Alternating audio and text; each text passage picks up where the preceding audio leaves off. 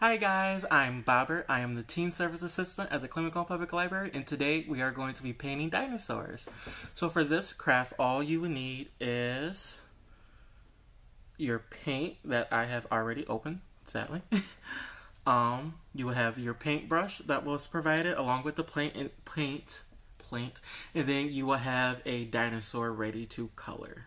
Well, yeah, that is ready to color. It's not already colored. Alright, so I will adjust my camera and then we will get started. Alright, so for this craft, it is very easy and very simple. All we are going to do is paint our dinosaur. So I started already and started painting this side red just so I can experiment to see exactly how long it would take for it to dry. Mine is still wet, actually, sadly. And it's been wet for a few minutes now. But the more I go over it with the red, the more I am getting the spots, the white spots that I am missing, which is good. So if you keep going over the spot with one color, you'll fill in the gaps pretty easily.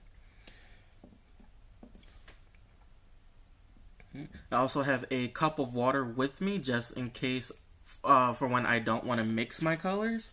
So I don't accidentally want to add a green or a blue or orange or purple to this, because I have something in mind already. I just got to see it through, guys. I just got to see it through.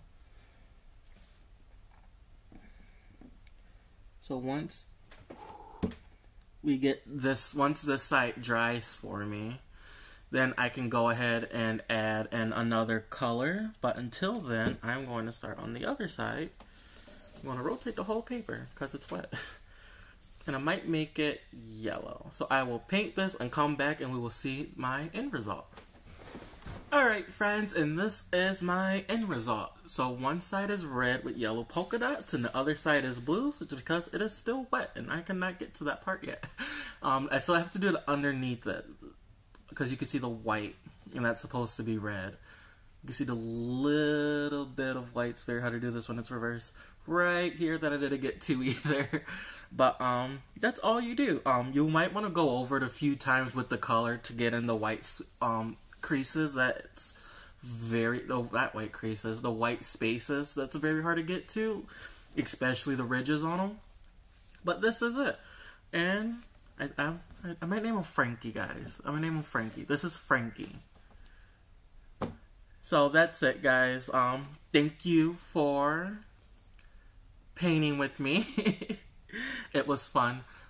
Be sure to follow us on our social media and stay up to date on programs and future events and new releases coming your way. Alright, bye guys.